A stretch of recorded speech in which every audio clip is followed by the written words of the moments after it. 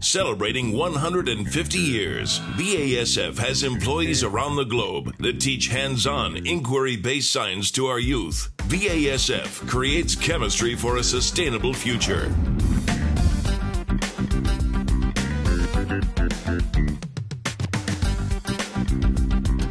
Welcome to Science Club with BASF. Hi, I'm Lily. Today I'm with Dr. Jennifer Holland from BASF. Want to send a stream of foam shooting up out of a bottle, then watch it turn into a stream that resembles toothpaste? Grab a parent and your safety goggles. We'll show you how. You'll start by placing an empty bottle in the center of an aluminum cake pan and place a funnel in the bottle's mouth. Add 4 drops of food coloring to peroxide and pour it into the bottle. We'll add dishwashing liquid, and now we'll add some yeast to the bottle.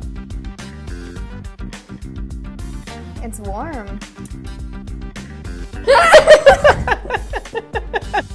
The foam is just soap and water with oxygen bubbles, so feel free to play with it.